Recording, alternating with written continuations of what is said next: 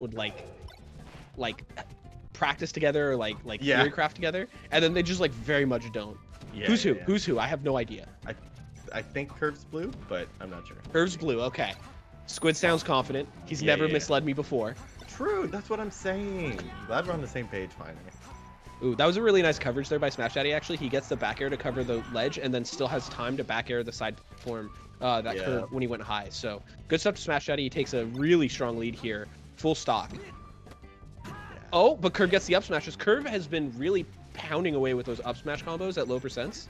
Yeah, There's like not that many moves you can hit an opponent with at 0%. Up smash is one of them, and Curve like regularly finds them and then converts hard. So. Yeah, and he usually goes for those like repeated up smashes. Like a lot of foxes will try to get the grab as soon as possible, and Curve's just like, nah, I'll just up smash him again. Let's do it. Ooh, and he steals ledge with the laser turnaround. Really nice. Yep. I love seeing how different players like grab the ledge is one of those things. It's just like an identity thing, because a lot of times it doesn't make a difference. But you just like, what's your preference? You know? No, my way's better. True. Yeah, but right. Other than Ed's way, you know. Right. No, I mean, if you're not doing it my way, you're like kind of fucking up. But like, I guess hey, you do you. Oh, another good. Oh my god, that was actually so clean by Curve. Another great up smash combo at low percent to open things up. But no, he doesn't cover the side B. Oh, and he doesn't cover the up B. They just let each other back and forth a couple times. Homies, I told you. Homie. All along. A homie dropped edge guard, as I like to call it. No. Curve. Curve. My channel points. No. But my channel points. No! Oh my god, that up smash hit. I thought with the curve, with the angle on the edge of the platform, that he wouldn't be able to get there, but he actually just covered it anyway. Curves his up B. Nice. Bear walls from Smashdaddy here. Converts into the chain grab. Oh, I like the dash attack conversion too. Curve actually did have the wherewithal to tech it, but a lot of times that dash attack makes people miss the tech. So. Ooh, he doesn't get the L cancel, so Smashdaddy's able to just get the grab. He does get the edge cancel on the side B, so he gets one more chance. But no, again, Smashdaddy with the strong back air edge guard there. He does two back airs, one for the ledge and then the second one on the side platform. So that's low key the Hacks Money double back air. It was the old Scar and Toph show episode where he had the meme of like, how does Falcon edge guard Fox? And he's like, you got to LRA start Fox, do one back air, it auto cancels, and then you can just do a second back air and cover every other angle. Like. Oh, Curve almost able to close out that stock and bring it back to even, but now he gets caught in the get-up attack. Oh, the shine doesn't connect. Oh, Randall might have trolled him there. I think it did. Grabbed the ledge and then let go and landed on Randall and then got baired. Unfortunate, but Smashdaddy with the first win. Ripperino. True. Who wants my channel points? I'm taking them. No one can have them. They're not for sale. All right, so we're gonna jump into game 2 here real quick. I did feel like the tight space there on Yoshi's felt to me like it was working in Smashdaddy's favor. I'm wondering if we open up the space, if Curve will be able to find a little bit more opening. It just felt like Smashdaddy sort of pushed Curve in the corner and then held him there for 4 stocks straight. Yeah, so. His corner pressure was actually pretty brutal because Smashdaddy known as like a very aggressive player, like a lot of like approaching nairs and dares and stuff. But that game he didn't have to do that much because. He didn't have to do those types of approaches much because it was constantly just spaced bears in the corner, right? So if you just have that good of positioning all game long, then you don't really have to figure out how to approach because you're already there. You're already on top of your opponent. So. All right, if this was unranked, I would have just walked up and then gotten up smash because the guy got back to his keyboard and decided it was time. Like, okay, Curve actually chooses to go to FD. Okay, maybe not. I imagine we are going to FD, but I don't know what Smashdaddy's doing. So. Oh, Smashdaddy meant to ban FD apparently. Well, now. So we're just gonna reset 3 times to figure that out. That's funny. Yeah, Curve apparently was not reading chat and just like picked it. But since it's still best of 3, there are still bans, and Curve is like, nope, that's my ban.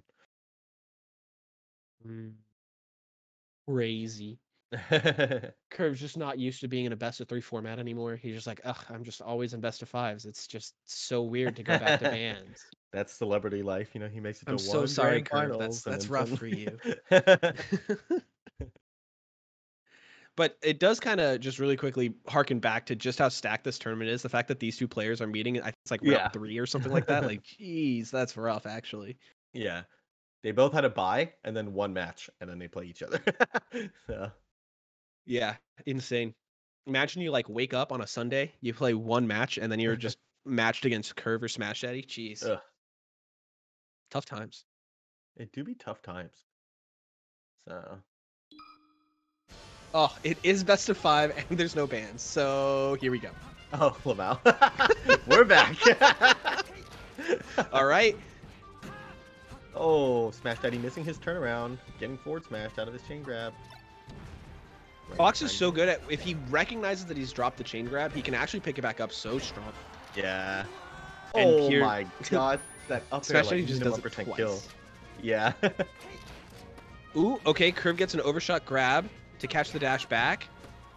Ooh. Big punish. I like the nair there.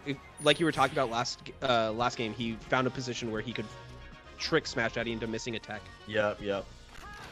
Oh, goes for the dash attack, but gets dashed back. Smashdaddy getting his own combo here. Approaching fair by Kurv. I think it was meant to be a nair, and I'm wondering if he could have closed it out if he got that. Yeah.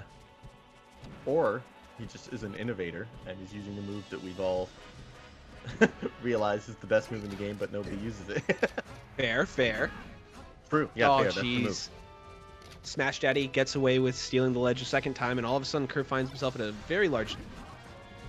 Yeah, I actually feel like their punish games are actually pretty similar. It's just Smashdaddy is getting the last step of the edge guard way more. Like, every other step of the punish is pretty even, but the edge guarding right now is, like, way in Smashdaddy's favor, so... Yeah, I see that. Oh my god, that air dodge! Oh no! That was an insane air dodge. I'm tilted. He went through him, landed, and punished all in one. That was like the best triangle jump of all time.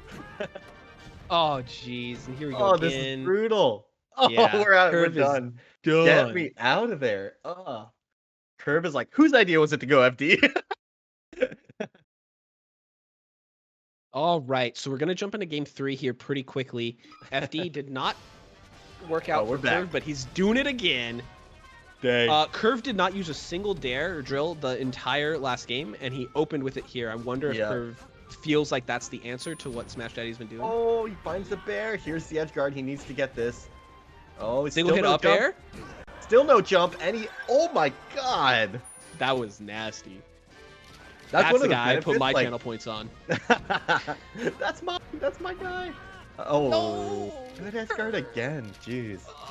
But yeah, I was gonna say what that combo Kurv did. One of the benefits to when you know your opponent has no jump is that they pretty much have to DI in, because if they ever go off stage, they're dead.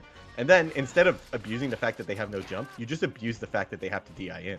And then his combo was just covering DI in like 4 times in a row, and Smashdaddy really had no choice. So that was really good like recognition and like way to exploit a jumpless opponent there. Oh, but Smashdaddy misses a back air. Oh, he gets a shine. The counter attack by Kurv, but the up tilt doesn't quite connect. Yeah, that was actually gonna take this. Such good DI from Smashdaddy. It was extremely ambiguous if the up tilt would hit or if he had to dash back out of it, and it wasn't a full drift back, right? So, and he gets the 0% chain grab. Not easy to do. Smashdaddy. Oh my god. Okay, yeah, Smashdaddy looking kind of nuts right now. I'm not gonna lie. He's so Who was it in chat that was complaining? Right Sorry, what was that? Who was it in chat that was complaining that Smashdaddy got seated higher than Kurv? Right. Smashdaddy's like, don't you ever. Also, why is it that Smashdaddy wanted to ban this stage? Yeah. He's just extremely good on it. Yeah, this looks disgusting. I mean, what? Yeah. Oh, he gets the dash attack. Oh my god. Kurv's quit outside.